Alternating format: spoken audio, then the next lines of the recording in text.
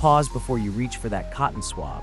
What you call earwax is actually one of your body's most remarkable self-care tools.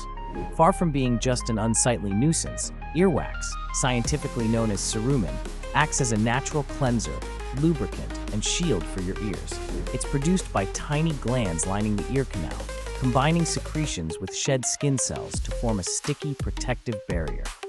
When you chew or talk, subtle jaw movements gradually propel old earwax outwards, sweeping away trapped dust, dirt, and even microscopic invaders like bacteria and fungi.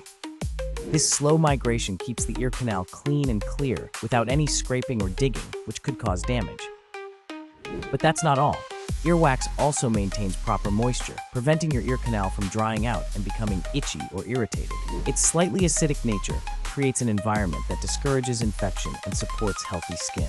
So, next time you spot earwax, remember, it's not a sign of poor hygiene, but a marvel of natural engineering working quietly to keep your ears healthy and protected every day.